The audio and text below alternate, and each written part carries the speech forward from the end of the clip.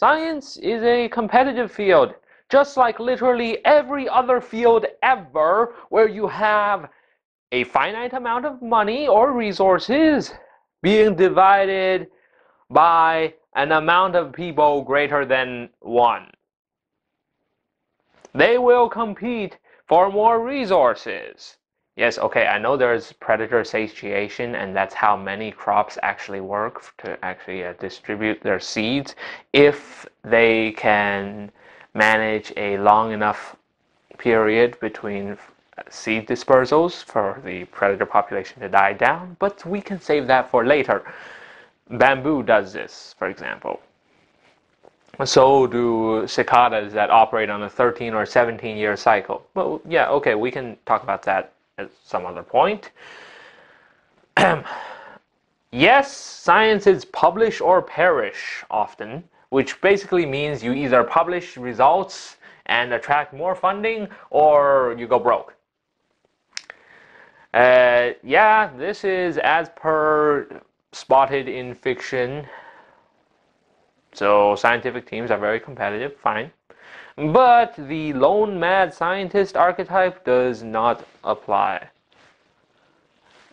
You need teams usually to make major discoveries in, well, relatively modern times. Yeah, okay, Sir Isaac Newton figured his stuff out on his own, but even he had to build on others' work to some degree, such as, oh, if I have seen further, it is by standing on the shoulders of giants. Yeah, we usually attribute this to Sir Isaac Newton. Yep, sure. When did Sir Isaac Newton live? Oh, rather after 1159, right? So, the original attribution was noted by John of Salisbury. He attributed the metaphor of dwarves standing on the shoulders of giants to Bernard of Chartres, who died sometime after 1124. Bernard of Chartres was a French guy, which means John of Salisbury, English, citing him. Well, actually, for most of the Middle Ages, England and France were not so rivalrous. Sure, we had the hundreds of years war and all that, but that was a little bit after this point. Okay, a couple centuries after this point. England's population at the time was just not within shouting distance of France. So really it was France versus Austria for most of Europe's medieval history. Well, France versus the Holy Roman Empire, but Austria was generally the emperor, so yeah.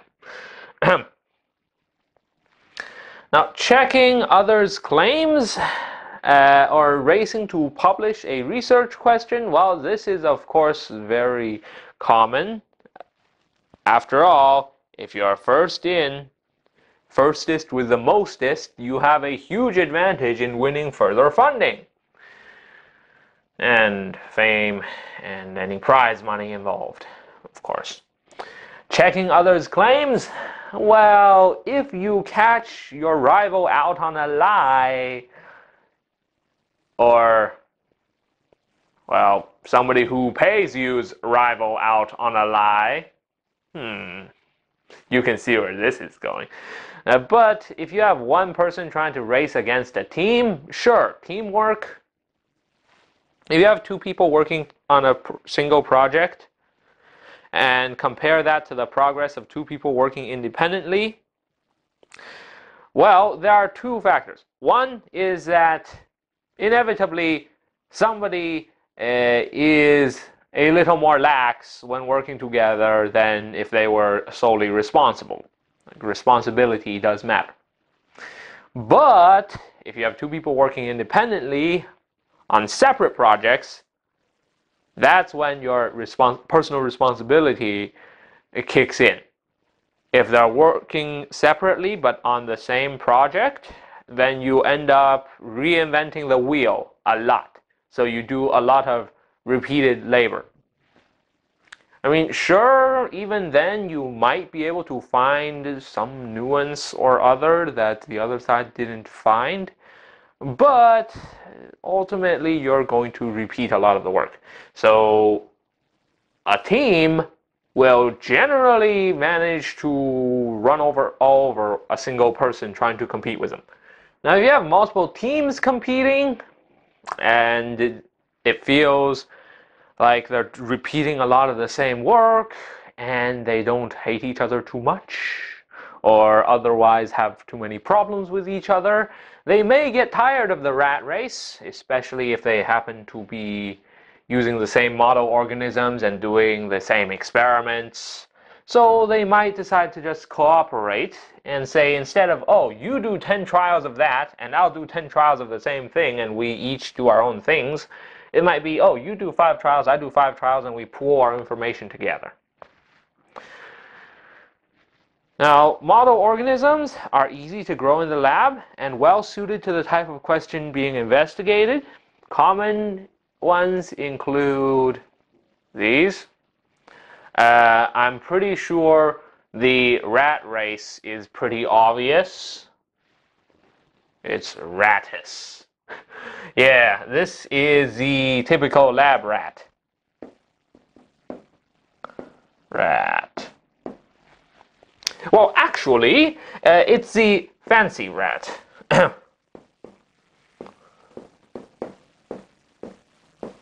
But when the fancy rat is being used for labs, yeah, it's a lab rat. Same species, and subspecies too. Mus musculus is the mouse.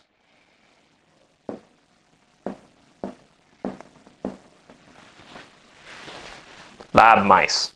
I'm pretty sure we are all reasonably familiar with the idea of lab mice and lab rats.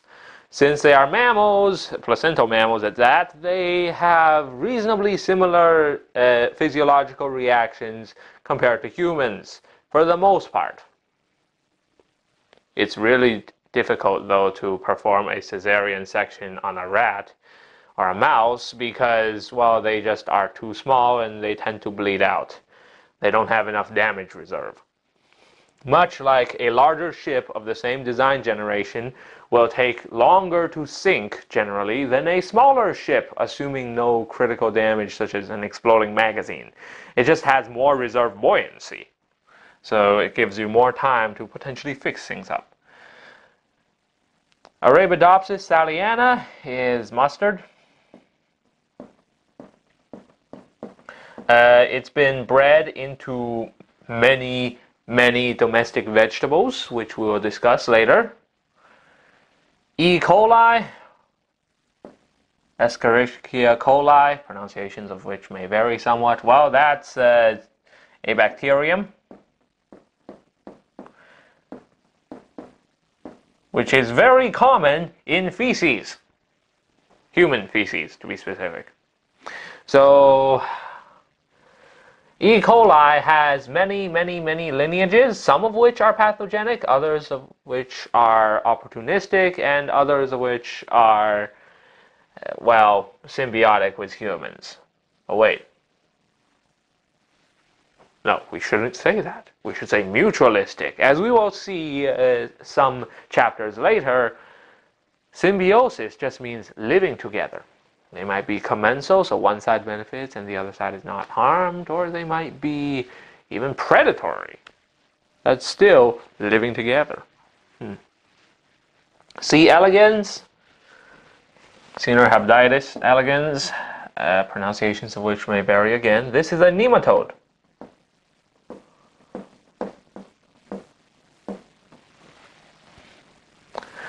Drosophila melanogaster, that's a fruit fly.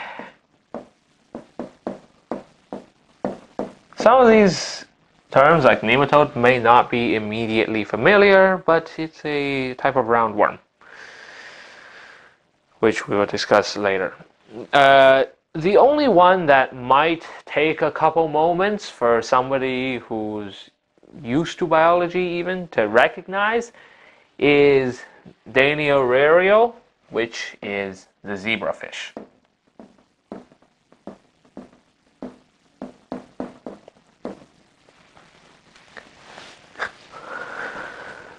Now, there are many fun stories we can share about lab animals.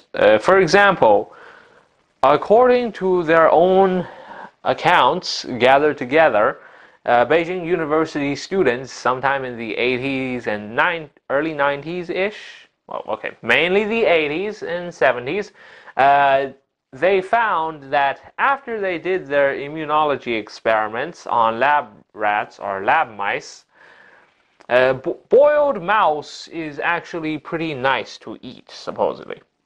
I haven't tried it, but it makes sense. You aren't actually supposed to consume lab organisms, like, ever.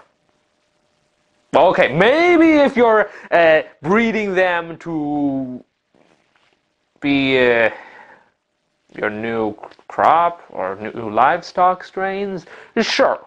Yeah, in those cases, you might want to actually try consuming the things because, well, just analyzing their chemical composition does not tell you as much as you sometimes might want to know before you try introducing them to, well, consumers. Now, if you have different perspectives on a research team, such as a biologist who focuses on ecosystems, one who focuses on cell biology, and so on, this can be very useful for noticing different aspects and details of a problem. Now, all this talk of diversity is very common in Western research institutes in the present day. So some philosophers of science say that science is so influenced by culture and politics that it's not more objective than other ways of understanding nature. Hold on a second. If you aren't going to understand nature by doing experiments and trying to draw the best conclusions you can, which is, well, what science is, or at least to test if your ideas are wrong, what are you going to do? Blind guessing? Well, the other extreme is that people think scientific theories are natural laws, i.e., this is how reality works. No, unless you're claiming that your understanding of your observations is actually perfect, no, this is not how reality works, period. No, this is, well, we take what information we can, we do the best interpretation we can, and we say that we think this is a good approximation of how reality works. So neither extreme position is correct. The balance as to whether the culture and politics influence is actually causing problems, that varies by region. For example, in some places, it's considered sexist, i.e. discriminatory based on sex. Biological sex doesn't exist according to some people in some places. Anyway, it's considered sexist to say that a person who is 206 centimeters tall, or about 6'9", or taller, is more likely to be male than female. And researchers in these places will be persecuted for making such statements. Well, you may also have heard other people taking issue with science by saying that science is all about theories. Excuse me, sir, but your everyday use of theory is what science calls a hypothesis, i.e. a guess at what is happening. A theory in science is a conclusion drawn from many, many observations that come to the conclusion that, oh, this is about the best understanding we have as to how this works. For example, the theory of evolution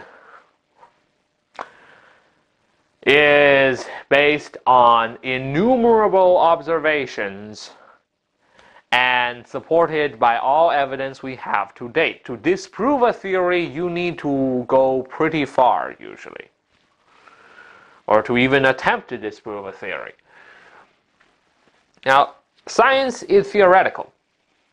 That means it makes discoveries and hypotheses. And by trying to prove or disprove those hypotheses, by the way, you can't really prove a hypothesis. You can only really disprove it. And hypothesizing that invisible pixies are making your flashlight not work. Yeah, there are some things you can't prove or disprove using scientific means. So science makes discoveries. Technology makes inventions, because technology is a matter of applying information you get from science. We usually lump them together because information that is not used is usually considered pretty useless by most cultures.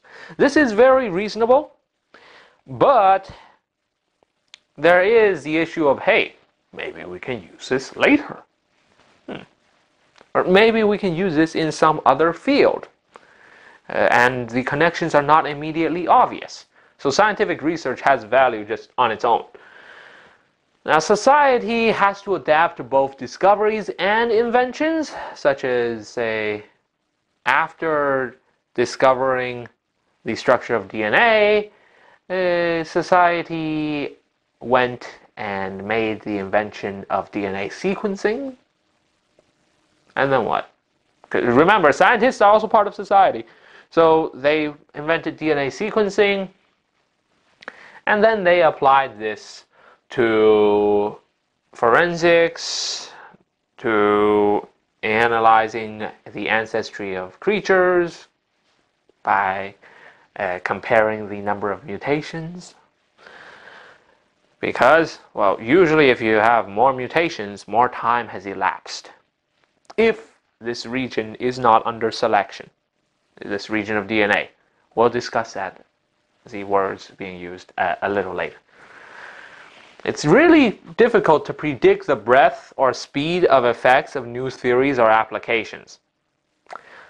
For example, after the invention of high-speed railroads in the 1960s and their deployment in Japan and France, it took quite a long time for others to decide to invest in them. This is dependent on the needs, wants, and cultural or social environments of various populations. So the speed of effect, well, that varied a lot depending on the needs of various populations. The breadth, how wide spread it is.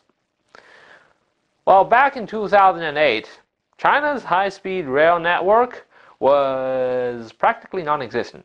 But now, all the major cities are connected. And I mean major by Chinese standards, okay?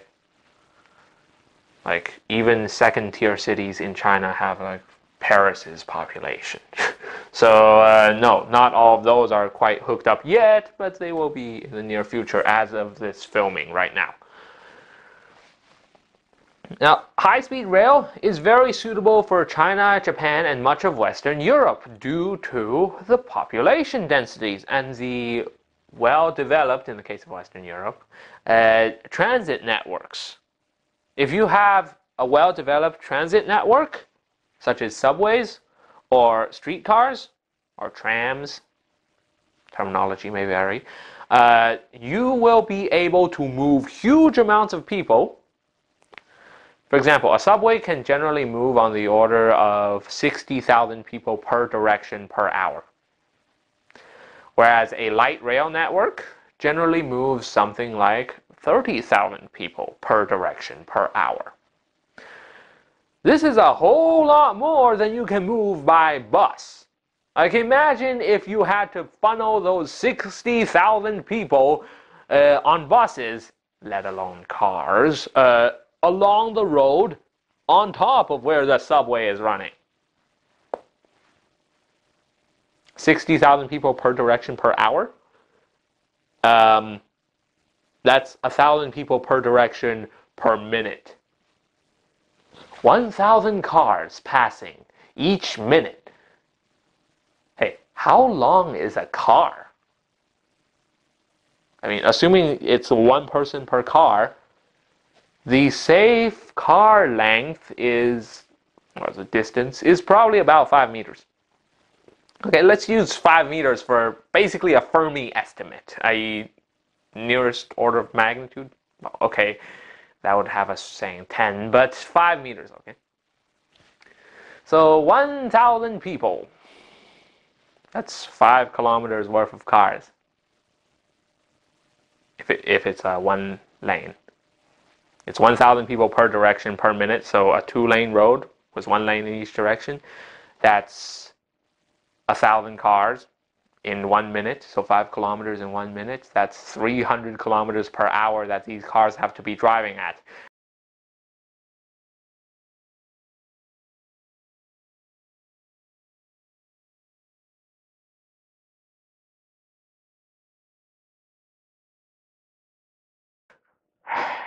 Well, good luck with that.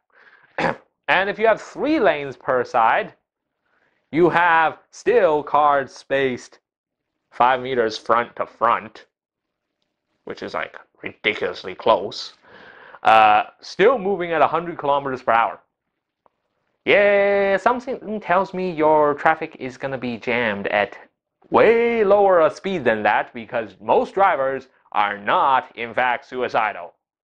So, if you have a good metro network, so good transit systems, then high-speed rail is very suitable for you because you can have the existing transit network connect to the high-speed rail station and move huge amounts of people per hour to and from the station if need be. High-speed rail is much, much higher capacity than airlines, and well, it's also way more efficient in terms of pollution. It's way less carbon dioxide per kilometer traveled. It can be powered by renewable sources such as hydroelectricity, wind turbines, nuclear power. Well, nuclear power isn't renewable, but it's way higher energy density. And it also doesn't produce greenhouse gas. And nuclear waste, well, it doesn't actually migrate much when locked up in soil. So it's relatively easy to dispose of, as compared to airliners, which must rely on fossil fuels. Now, high-speed rail is great when you have enough population density and enough of a transit network to allow for it to operate efficiently. But if your population density is low and your suburbs are really spread out, such as in the United States, then no. You will end up having to make too many stops, and that's not even counting the not in my backyard syndrome, i.e. Property rights that are much harder to appropriate land from. Now, for India, well, high-speed rail would make sense because it has about the same population density as China, but there's a few problems here. India, the travel network is, well, yeah, it's okay. It's not terrible compared to some places, but it's not quite up to the job of supporting high-speed rail stations and feeding them and with enough people and removing enough people quickly enough. What else is a problem in India? Oh, well, put quite simply, India is not as rich as China on average, and well, there's no current demand for high-speed rail in India compared to China. Yes, there are plenty of people who would like high-speed rail in India, but the number of people who can actually afford the tickets, Now, to be fair, when China first started building its high-speed rail network, there weren't that many Chinese people who could afford the tickets either. What did they do? Well, The land near the stations grew rapidly in value. The Chinese government took measures to keep the prices down and to reduce price gouging. And, well, the increasing prosperity of the country made an increasingly large number of people capable of taking it at least occasionally. The Spring Festival, so Chinese New Year, the migration of people at that time is the largest migration of humans on the planet. And it happens every year. You aren't going to be able to move that many millions, hundreds of millions of people by airliner. At least not over the span of a few weeks. Whereas railways, you can do this. Buses wouldn't work. Cars, well, first of all, a lot of Chinese people can't afford cars. Second, have fun with those traffic jams. No. Okay. So in the US, there are certain conurbations where urban areas are merged together. In these places, yeah, high-speed rail could make sense, but you need a pretty good transit network to feed the rail terminals and to remove people from the rail terminals. Otherwise, well, the US car culture is particularly strong, so is US airline culture. These conurbations include Cascadia, i.e. the West Coast.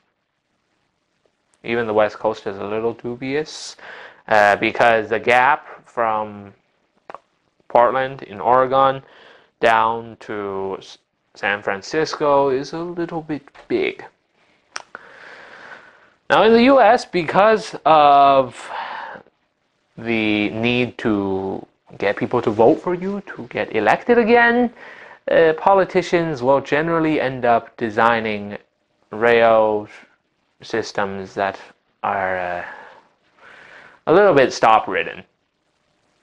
In other words, because of the lack of a good public transit network, people don't want to live too far away from a rail station if they want to actually use a rail station.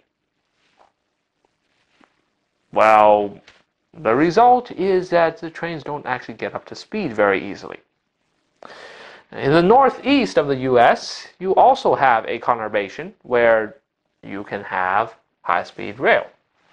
But acquiring the land needed to build high-speed rail, which needs to be pretty straight, and the way the property rights litigations work in the US, i.e. lawyer heaven, good luck with that. Nope.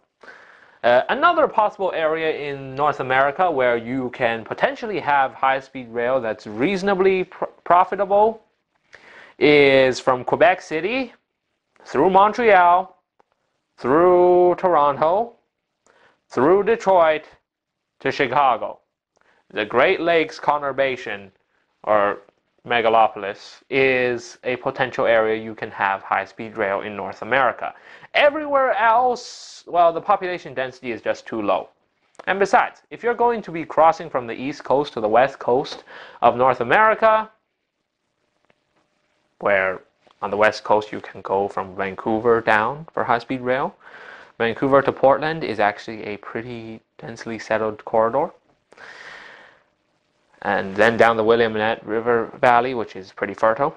If you're going to cross from coast to coast, well, the plane, sure, you have the irritation of getting yourself to the airport and then spending time going through security and checking in and all that stuff, and then waiting for the plane, and then waiting for the plane to actually take off, and after you land, waiting to get to a gate, and then waiting to pick up your luggage, if applicable, if you have checked luggage, and then transporting yourself to wherever you're going. But for particularly long journeys, yeah, planes have the advantage. So transcontinental high-speed rail, well, you can only really do that in places like the Chinese and Indian subcontinents and, well, Western Europe. Well, wait a second. What about people stopping in between? Well, it's really hard to make an intermediate stop in an airliner compared to a train. So a lot of the business you get from high-speed rail actually is not end-to-end. Almost all of it is going to be part of the way. So this is an example of different cultures and different societies having different needs and, well, situations that dictate those needs and wants that render the question of, say, high-speed rail into a question of should instead of could. Could we build high-speed rail in the United States or in Canada? Yes. Could we build high-speed rail economically in the United States or Canada? Well, if we had politicians who could actually see past their own limited terms, maybe. Because high-speed rail does stimulate growth of communities along it. For example, Dallas. People have cited Dallas, Texas as a case of, we built a railway station, and then the city just kept growing from there.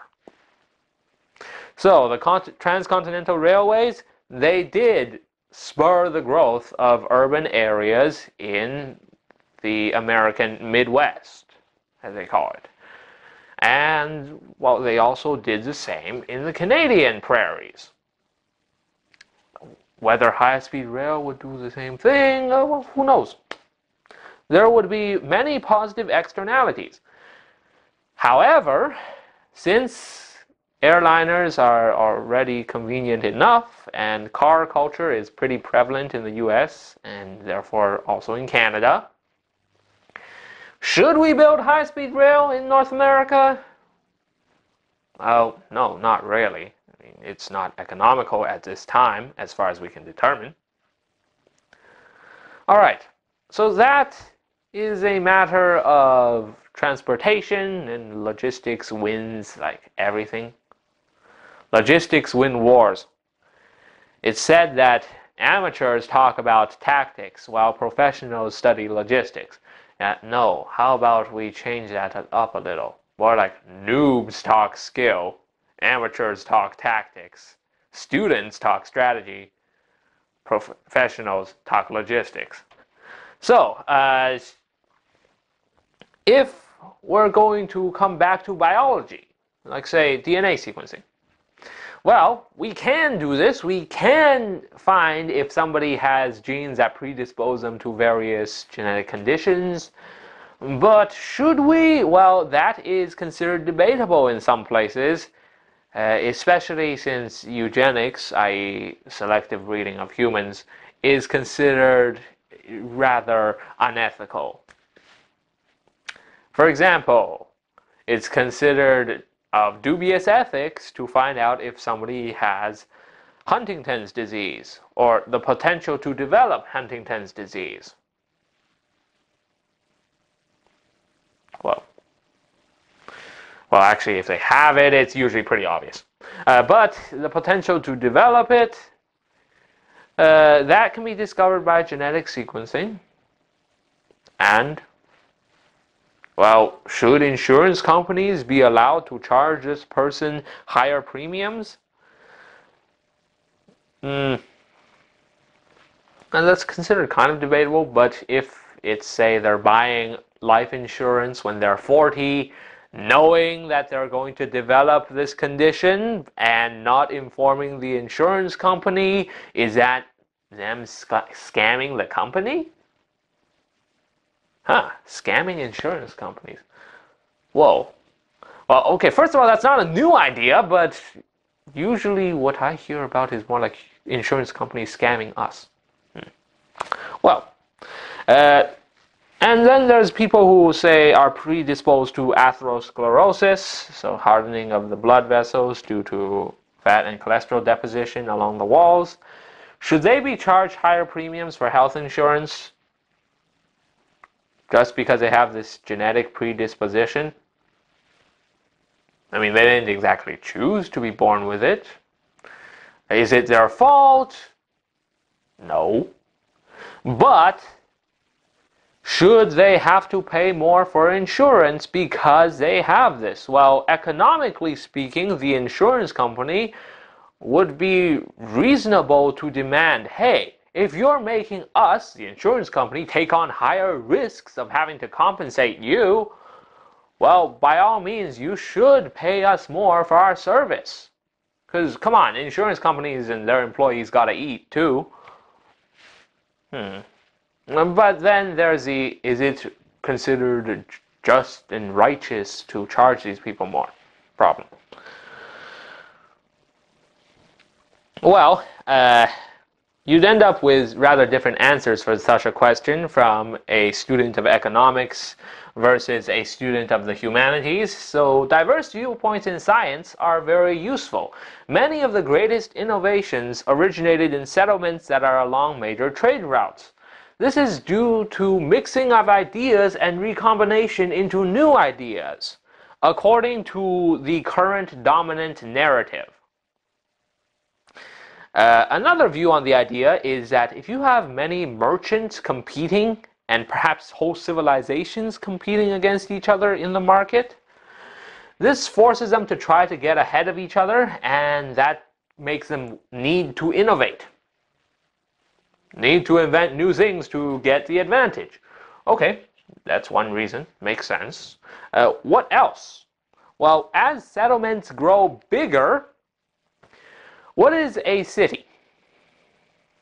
Fundamentally, a city is a whole bunch of people who are not spending their entire days scrabbling about in the mud trying to feed themselves and their families. So they are not subsistence farmers who are just barely surviving and making a living off the land. So a settlement that is not, say, just a village of farmers, when they have more and more services, due to growing wealth accumulating in the region, there are a lot more people who have the time, energy, and capital, because inventing things is expensive. Protecting your inventions is also expensive, especially in the pre-modern times when there were no real patents. So people who have the time, energy, and capital to make inventions or discoveries, they were few and far in between. Well, okay, they are even now. Even today, there aren't that many researchers per person. Now, on a more material view, instead of looking at the people involved, if you have the flow of ideas and technologies, hey, different local conditions require different adaptations, and this is important for creating new innovations. For example, the English longbow was created because compound bows and their glues did not fare well in the relatively wet conditions of England. What else? Well, the Chinese invented movable type rather earlier than Johann Gutenberg. So the Chinese invented no later than about 1040 Common Era. But Gutenberg took the paper and water-based ink that was transmitted along the Silk Road from China to Europe.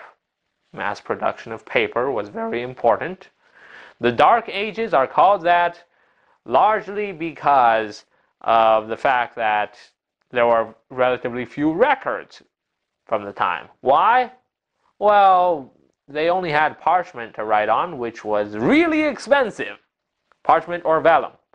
They were really expensive, and therefore literacy was restricted to the rich. Now, after paper came around, literacy started spreading in Europe, and Gutenberg adapted the water-based ink to make oil-based ink and put this paper and his movable type together around 1450. Now, block printing has seen separate independent inventions. This is convergent evolution, or a case of convergent evolution that's seen technologically. The technologies have common ancestry far back in the form of mass-produced paper and ink, but in one case, They developed block printing in one particular fashion, and in Gutenberg's case, he developed it separately, and the results were relatively similar in their products, if not in their actual forms. And, well, this is actually pretty common if you look at convergent evolution, such as Wolverines versus Tasmanian devils. They both have roughly similar body forms, and they are both small, aggressive predators. You can also compare this more, well, directly in the case of legless lizards versus snakes.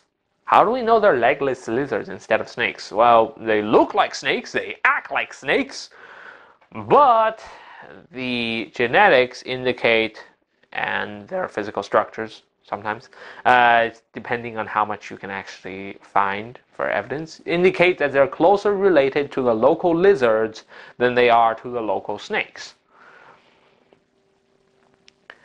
Now, diversity often comes down to a question of woman in science. The first female professor of the sciences actually got a Doctor of Laws degree. This was way back in 1608. 1608. Yeah. So this was actually pretty far back. She was the first female lecturer who taught the sciences, and also the first woman to get a university degree. The Spanish playwright, poet, and novelist Lope de Vega says in a poem that she publicly taught all the sciences. By the way, chemistry, physics, and biology didn't get split up from natural sciences for quite a while, even though people did specialize. From the professorial chairs and in schools. This tells us that no, the narrative that women weren't allowed to go to university for, well, until very recently is,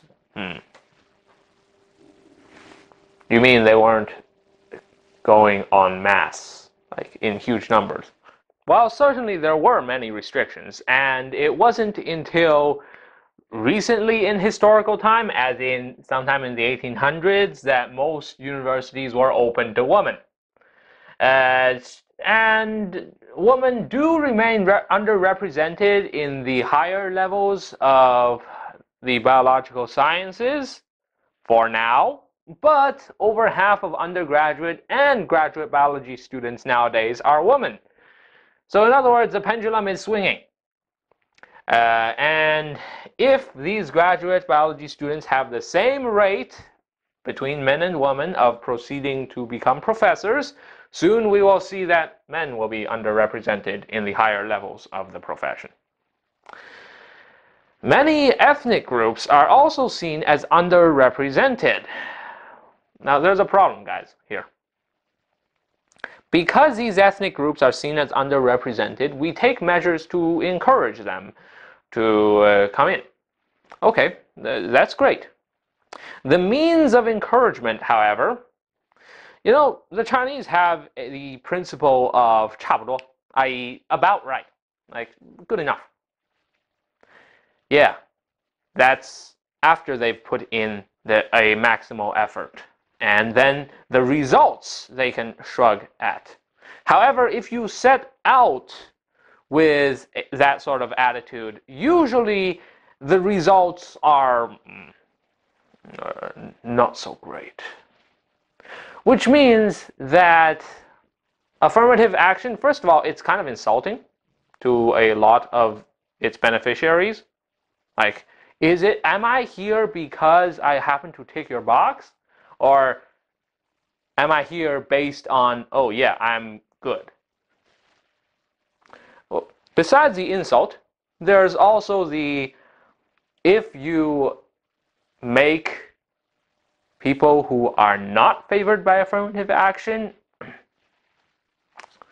if you make us believe that the only way we can get anywhere is to be the very best, like no one ever was, Quite frankly, the results, well, first of all, some of the kids are going to crack. The rest, the ones that do buckle down and go for it,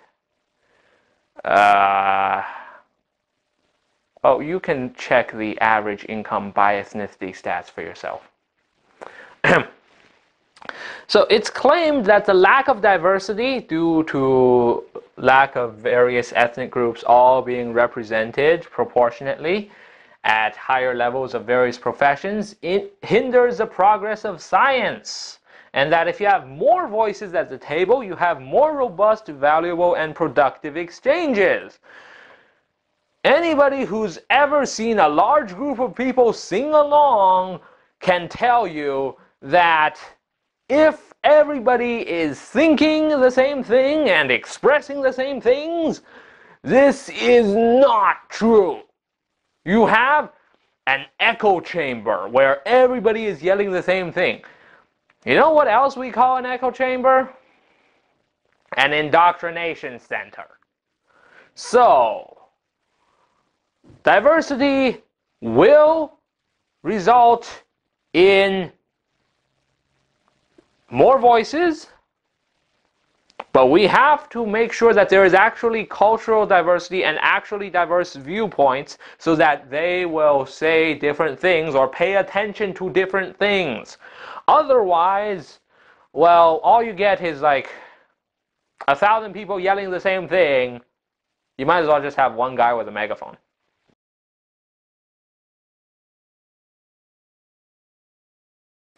Or one female, or one other with a megaphone. Well, unless you really like the different tonal inflections of 1,000 people saying the same thing in different ways.